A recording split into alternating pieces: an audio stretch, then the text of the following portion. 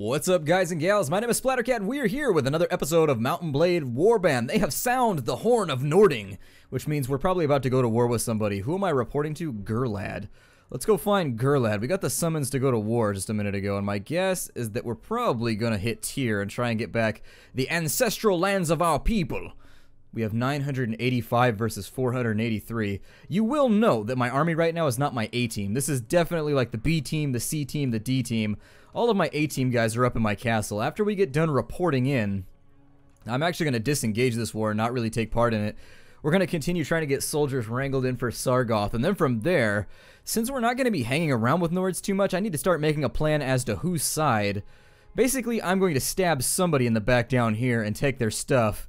And after I do that, Tulbuck. The Tulbuck was my favorite mount in World of Warcraft. 100% my Tulbuck. Even years and years and years later, I was always riding the Tulbuck. It's either that or the motorcycle, because the motorcycle was pretty bomb too. Let's do this battle, because why not? It's such a huge battle that I really feel like we should probably be part of it. If we don't show up, I think somebody will... He may notice. This is kind of like our Battle of Stirling or something. Where if you're not there, somebody's probably going to be like, so, where's Mad Dog at? I'm like, I don't know. Did she have like an appointment with a doctor or something? Yeah, I think she had kidney stones or something. They're having like this long, drawn-out conversation. I'm off hiding in the bushes just like... Nobody can find me. Nobody can find my female self. The way I envision myself as a female. Riding around, hitting men in the face with blades. Ah, yes, the lovely old days of the medieval times. I'm going to keep my troops back because I don't really want them engaged in the fight. I'm trying not to lose soldiers right now. If I can avoid getting anybody killed, I'll bring my cavalry along with me just so they can act as a little bit of a vanguard in case I get bogged down, like somebody to come chisel me out, Rockhammer style. Just in case I end up getting fossilized in the middle of their lines, they'll just come along and tink, tink, tink, tink, tink, get me on. Oh no, just like that actually. And that is why we bring cavalry with us. Because anybody from the Khergits does not know how to drive. Khergit drivers, absolutely 100%. The second you get them on a horse, they just start running into everybody. And nobody really knows why. It's just like one of those weird things. It's probably just because they're on horses more, so they're more likely to make a mistake. That's what I bet it is. New enemies have already arrived. Well, that's okay. I think we made pretty quick work of the first batch. And much like when you run out of cookies at a fancy party, it's time to refill that tray and get some more fancy cookies. And so, fancy cookies? Where are you? I'm gonna cut you. That's right. This just got real. You thought I was just gonna eat you. Nope. You're getting gutted, fancy cookies. Oh, it's a dude on a horse. Maybe I should hit this guy because he's not on my side.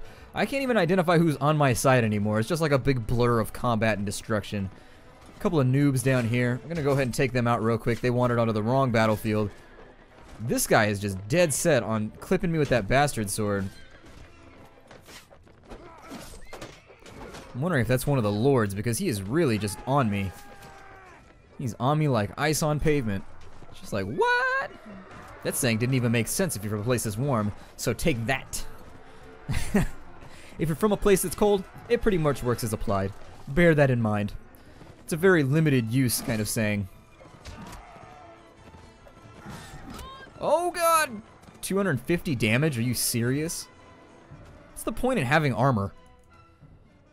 We lose 5 morale because the universe is cruel and unkind. No, we're going back into battle. Don't get me wrong here. We're getting back up in here. Unfortunately, we get to do the whole boring let's ride in circles thing again for another 25 minutes. What they should do is just give you control of all the units. That would really kind of expedite this process. Watching the AI ride in circles, eyeballing the enemy, incredibly boring. Insanely boring. See, at least the enemy had the cajones to charge us.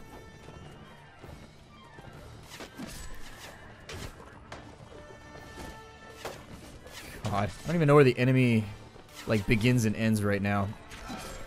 Take him out just because he was a free hit. They have a lot more knights in this batch.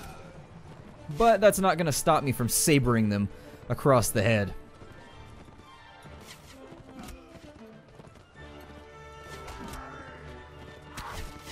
And those are crossbow bolts. Ooh. That guy wanted it. What?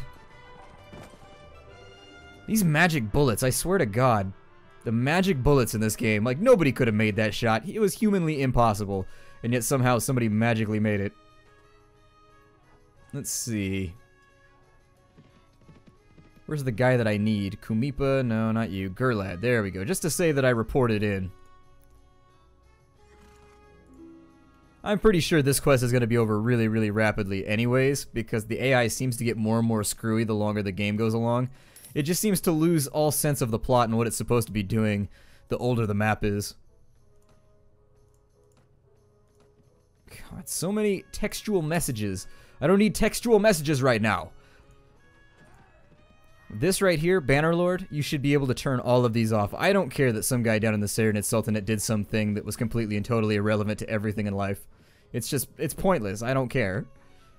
If it doesn't have to do with my kingdom, don't display it. Oh, we're hitting Vercheg. Well, I'm sort of terrified about Sargoth right now because I have like 5 guys down there. I'm not doing any tasks. I just want you to know that. I'm not doing any tasks at all. Fine. I will come over and I will see what you need. He wants me to do Alberk, Ruvar, and Hayek. Sure, why not? There's Ruvar. It's weird that, like, no matter how famous you are in the faction, they still send you to just do, like, bitch work all day, every day. It's like, you know that menial job we sent you to do when you were, like, 12 years old and nobody cared about you? Guess what you get to do? Really? 7,000 experience for what? Gurlad bailed. He started the battle and then just got the hell out of there. That's cool. I don't really want to fight for Vercheg anyways. This may be a really nice opportunity to score ourselves some super sweet loot. What I'm thinking... Is the king over here? What I am thinking is that... King Ragnar is. So what I'm going to do... Let's make our own faction. This is it. We're going to do it. It's time. And you're going to have to bear with me because this is going to be a learning experience for me. I've made my own faction like maybe twice. I usually just ride around with one of these factions until they conquer the whole map. And so this is not where my area of expertise is. So there's your obligatory disclaimer right there. So that when people are like, oh my god, you're such a noob, you'll know exactly why. I already tried to warn you. I already tried to tell you. So what I'm going to do here is we're going to unload everybody into this garrison because we're going to lose everybody in this garrison when we give the land back. And so I want to take the utmost greatest troops I can find out of this entire selection. I'm going to bring them all with me so that the second we do something a little bit shady here, I mean, this is going to be a little bit iffy. You're going to have to stick with me. I guess I'll turn them all into footmen, even though I guess we can assume that they're probably not going to come along. You know what? There's an easier way to do this. There we go. Let's just do that. And we can't obviously garrison any of our named people. I'm going to break off, so to let you into my mind's eye of what I'm planning right now, we're going to go back up there. We're going to tell King Ragnar that we no longer want to work with him. And then what we're going to do is we are going to sack Vercheg as fast as we can right after it comes back up. Now that may require us to be a little bit unpopular and to do something kind of foolish. But I think it'll work out for us. So let's have a look through this list right here.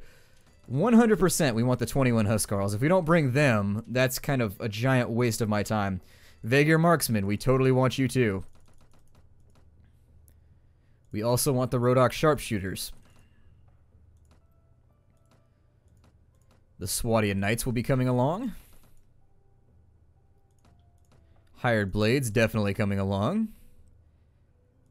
We have a couple of veteran crossbowmen that I am tempted to bring along, even though... Well, what else do I have here? How many veterans do I have? Because those guys are really, really close to upgrading. And we have 13 Swadian Knights, so let's bring those 8. The veteran crossbowmen, because those guys will level up really, really soon into sharpshooters. We'll bring ourselves... I guess we'll fill out the rest of our group with veterans. And that's going to be about the most badass group we could have possibly assembled. I see a sword sister in there that we're leaving behind. That's a terrible decision to leave a sword sister. You can't leave a sister behind. She's one of us.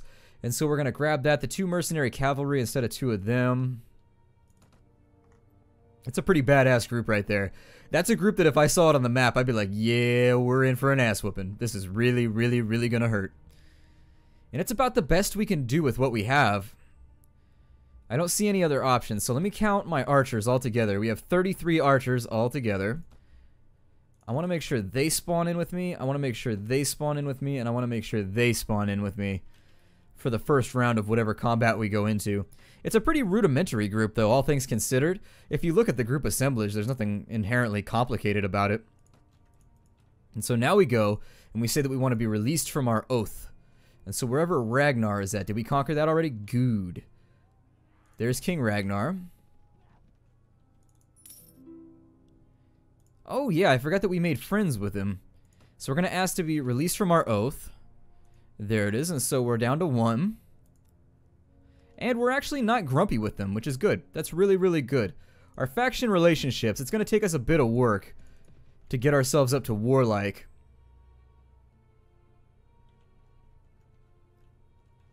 And I believe that's best done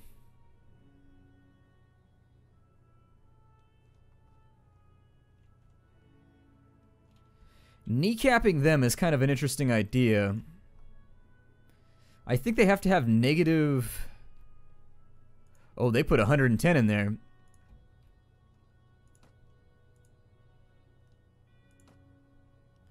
And that 110 is going to be mostly trained footmen. That's not bad. Let's go hit Oda-san. What we'll do is we'll raid it. And that should lower our reputation.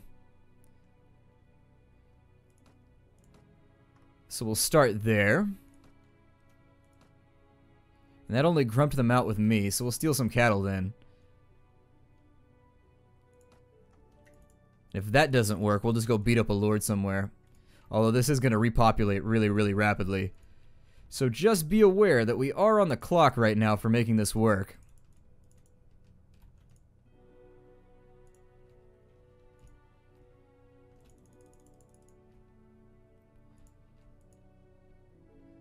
Feel as though this plan has really, really kind of fallen apart on me.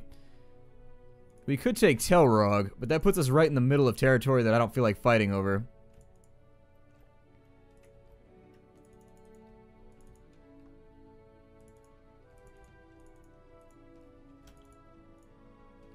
It appears as though they've got it in their heads to take Sargoth. But that doesn't matter, it's not mine anymore anyways. We need to find some of these lords. Where the hell did these guys run off to? There's one. Let's go beat up my friends with Dirajun. Hold on. I want to mess up my friendships here. You got to maintain your friendships. If you have no friends left, let's see. Dirajun likes us, so we don't want to do that. We want to find somebody expendable. Like Turaya or someone.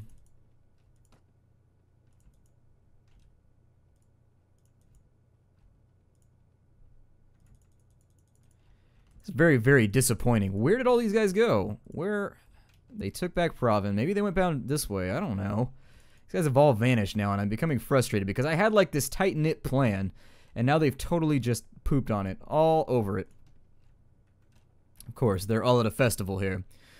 Funsies. Let's grab some food to hold us over for a while. Let's go beat up Fudrime. I don't even know that guy. That is always a pretty good excuse to beat somebody up, right?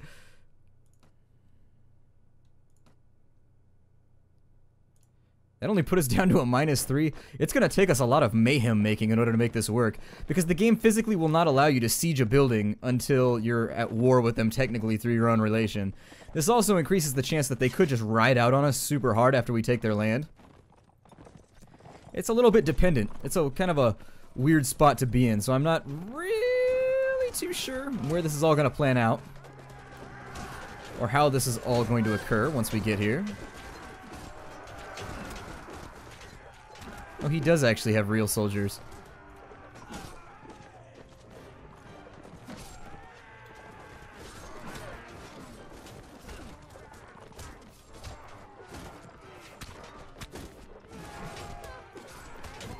I mean, it may be in my better interest to go somewhere like the Kyrgyz. I don't know.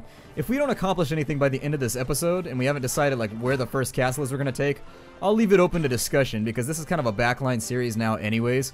I mean, I think there's probably... only 20 or so episodes left in this thing, just based on my attention span anyways. I'd like to conquer the whole map, but it may be a bit more work. It depends. If it turns out to be really easy to command my guys and just be like, you go here, and we just wipe things out systematically, we'll probably be okay. We'll keep the pressure. We'll do what the AI doesn't do, and we'll keep pressure on certain factions. Okay, and so I don't want any of that. I'm gonna find another lord down in here. Kumipa. I don't even think that guy... Yeah, let's beat up Kumipa. Or are we already at war now? I think we may already be at war. Let's go see if we can siege one of their castles.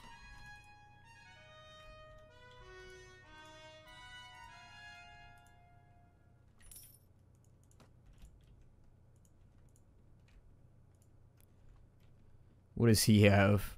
Like, absolutely nothing. 18 Huskarls. Let's see if we can siege this thing. Or maybe there's a better target. Let's ride around. Let's do a little run around the block and see what useful areas are around that we could possibly usurp. Radagir might be a cool position to be in, especially since there's only 89 guys here. I don't think I'm friends with Jarl Marayir anyways. Let me look and see. We got lords by relation. Yeah, whatever. He's already grumpy with me, so this isn't even going to be like a big deal. This isn't going to be a surprise to him. He's just going to be like, oh, damn that Mad Dog McGriddle. So there's 89 there that we could conceivably take.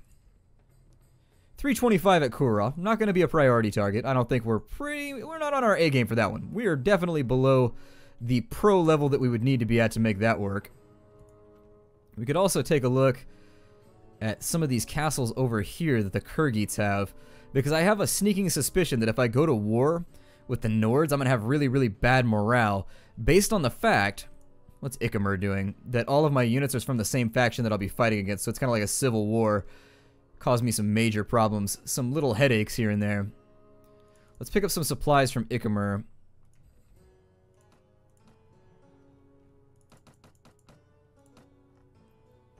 Nothing too delicious looking. See if they got any good armor too, because I haven't upgraded the armor on any of my units in a long time. And I've got loads and loads of money to just throw away. We could get a badass reinforced coat of plates, but it's so expensive for such a small gain. You know, 4 armor to the head, or 4 armor to the body and the legs. That's all you're getting out. The Korbuli is a little expensive too. I'll take that one though. That one's a really good price. Cool. And we'll throw that on somebody. Who's got terrible armor? Nizar. There you go. You're one of my frontline guys. I'll give it to you for now. So now Nizar is equipped up for the future. I should probably also start doing that with everybody else, because I don't think I'll be able to re-equip them once they become lords. They don't have any castles other than Tulbuk and...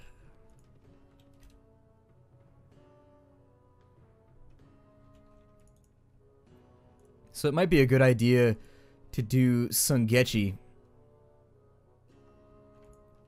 That might be our place. Let's do that, because I don't want to... I'm worried about risking losing a lot of my troops based on morale if we go to war with the wrong people. Let's go to Dashbiga.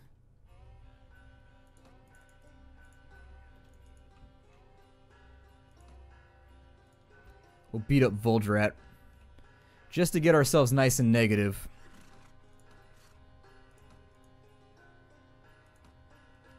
And so after this fight, we're going to go up and we're going to take out that castle there. Declaring our own faction. I have no idea. I think if you take a castle... I think the last time I did it, that's how it worked. It was just if you take a castle while you're all by your lonesome and you have nobody else, it will start the red faction for you so that you can get going blowing up post offices or whatever it is that the red faction does. I liked those games, and it's disappointing that they've fallen so far from where they started. I really liked Red Faction Guerrilla, which was an extremely badass free-roaming game with really, really destructible environments. I found that game to be a complete and total pleasure to play. Ooh, they have a lot of elite units. Something tells me they haven't fought with anybody in a while. Therefore, it shall be my job to murder everyone. Every single one. You, sir? Murdered. You, sir? Murdered. Maybe not you, because you've got an axe. Maybe not you. You're too well defended.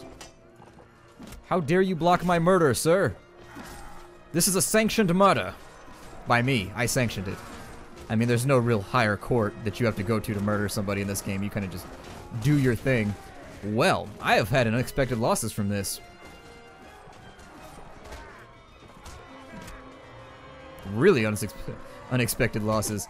Probably should have set up some lines or something. I didn't realize he was running around with elite units all over the place. We also have to worry about the king coming down on us like a ton of bricks if we take that castle. But I think what I'm going to do is I'll try and split up my troops. I think the troops don't actually have to recruit, so if I turn my lords into my own fief holders, I don't think they have to go recruit. I think they just generate troops from time to time of whatever race that they are. So if they're Nordic, so if Matheld is my first lord, then she's going to generate Nord troops. Okay, and so we beat them up. Sure, Steppes bandits, jump in, why not? And I'll also capture some of your guards and your infantry and your marksmen. You never know when you're going to have to wheel and deal to survive. Let's head back up to Tolbuk. No, not Tolbuk. We're heading up to Sengechi. And this is the beginning. This is a very crimson beginning to a long game, you guys. I'm pretty excited about starting this phase of the game. Just in case, I haven't saved in a little while, so just in case there's a crash or anything, let me do that. Mix some Huskarls. The nice thing about fighting that elite army is that it did level up a ton of my troops into their higher tier counterparts. Alright, let's go. Let's siege this thing. Ooh, we have to do the siege tower? Yuck. I guess we'll do it. I don't really have a choice in this case. This seems to be probably the best all-around target because the Kyrgyz have really been hurting lately.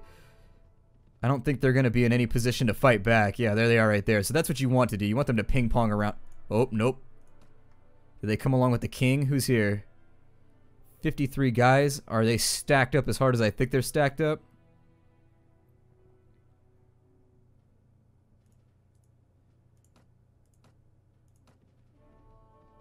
So they're still going to run away. They're just getting a little bit closer. They're playing chicken. That guy's just going to ride past altogether. He's like, oh, I wasn't coming after you. I was just I had to go through the pass, man. That might be what they're all doing. They may be trying to sneak through the pass to go do something else. It may not even be me that they're interested in. Although he is turning around, so who knows. Very confused people. Come on, let's capture this thing.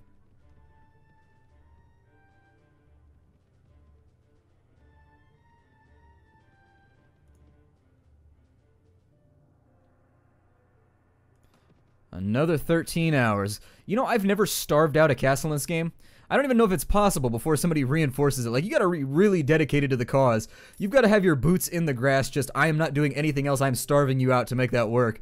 I don't think I've seen the AI do it either. Eventually they commit to the assault. Alright, let's go ahead and get our first castle here for the red faction. I'm gonna have my archers hold this position. And what I need to do is have everyone else follow me down to the siege tower. If I'm super lucky, my sharpshooters will do a reasonably decent job of killing everybody on the walls. And then we'll be able to take this thing without too big of a fanfare. I didn't see anything that looked uber elite in there. I think they had about 20 units out of 70 that were elite. But I've got like 90 units out of 100 that are elite. So I don't see any way that we're not going to complete this siege in due time. Everything should go okay. There's the first death. And it was a lancer too, which is really nice. That's somebody with a large halberd that could potentially be a major stepping stone for us. Or at least break some shields. That's the other thing that I would hope, is if they're going to sit here firing arrows for the first 5 minutes of the fight, that when we get up there, there will be at least 50% less shields in the front line, and then we can just handle our business as we see fit. It's a small fight. The big fights are the ones that tend to take a lot longer, where you've got like 200 people versus 200 people, because then you've got reinforcement phases, and you've just got attrition. With smaller battles for castles like these, I don't think we have anything really to worry about. I'm going to put a couple arrows up there too, because I've got time to do so.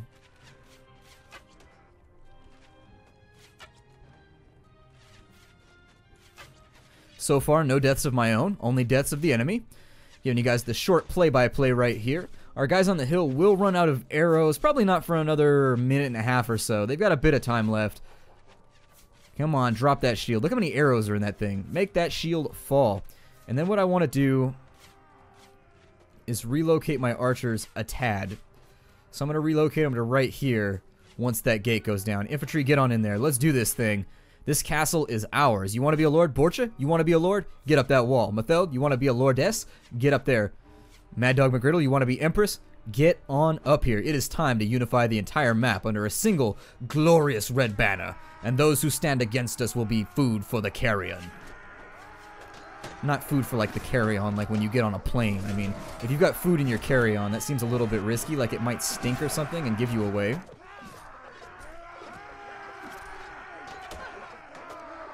And so the fight is joined. We're obviously going to take a little bit of damage right here. That initial bit of red scared me slightly, but we should be okay once we break the initial charge. They are surrounding us now, though, from that side, which is always a bad thing. We're fighting on two fronts.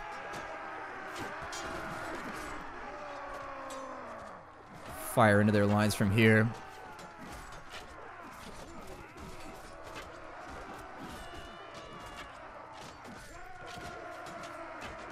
Almost got him. The din and the throng are quite loud at this moment. In fact, I fear I may have left my volume up too loud. Luckily, my volume is not related to like the game volume, so you guys don't have to worry about that. But in my ear holes, it is incredibly loud right now.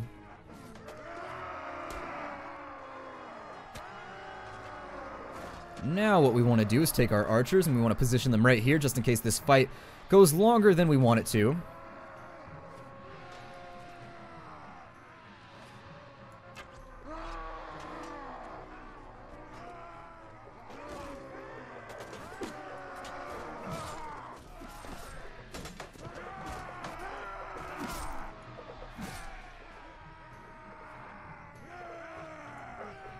Is he through the wall?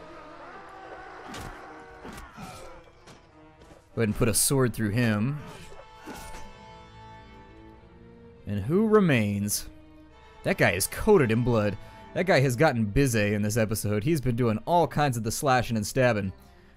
That or it's his blood. I mean, I'd like to think it's the blood of his enemies, but if it's his blood, then we definitely need to get him to the medical tent, if we even had one. Oh, well. Oh, hello. That was your one there, pal. That was your one.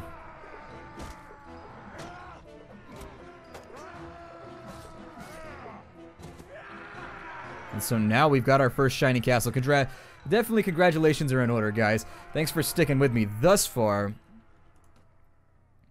Now from the prisoners, we rescued a lot of people, which means that there's not a whole lot to lose right here. We can reassemble our forces pretty quickly. We've got caravan masters, caravan guards. Let's take the Nord warriors. The trained footmen. Let's look through the full list first. So we've got Rodok sergeants. We'll take them. Veteran crossbowmen. We'll definitely have them along. All of the prisoners are coming with us. And so, what do I want out of this list? I guess I'll take the majority of the crossbowmen. And everything else is sort of, like, not that great. Something that I don't really care about. Take the veteran spearmen, since it's the highest list thing on the game. Or, I'm sorry, they're the highest thing on the list. And from that point forward, I've got 4 spaces left. We'll take the veteran. Take a couple footmen. And then we'll take the veteran archer, I guess. And that'll be that. A heavy steps charger. That's a really good horse from what I remember. 40, 50 maneuver. What's its charge? 32. Its speed is... Oh, its armor is actually lower. I'll give that to one of my compatriots then. We have an elite cavalry shield with a resistance of 26 and a size of 79. That's a lot smaller. I could get shot in the legs, conceivably. We'll try it out, though. It'd be nice for siege battles or something where I need a lot more HP.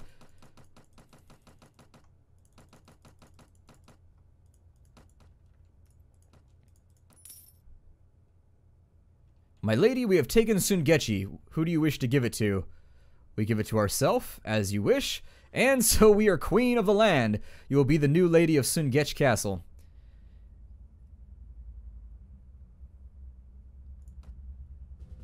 And so we possess land in our name without being tied to any kingdom. This makes you a monarch in your own right with your court temporarily located in Sungech Castle. However, the other kings in Calradia will at first consider you a threat, for if any upstart warlord can grab a throne, then their own legitimacy becomes called into question. You may find it desirable at this time to pledge yourself to an existing kingdom. If you want to continue as a sovereign monarch, then your first priority should be to establish independent right to rule. You can establish your right to rule through several means. Yeah, we've done that already. At any rate, your first step will be to appoint a chief minister from among your companions to handle your affairs of state. Different companions have different capabilities. You may appoint new ministers from time to time. You may also change the location of your court by speaking to the minister. I'm going to appoint a prominent citizen.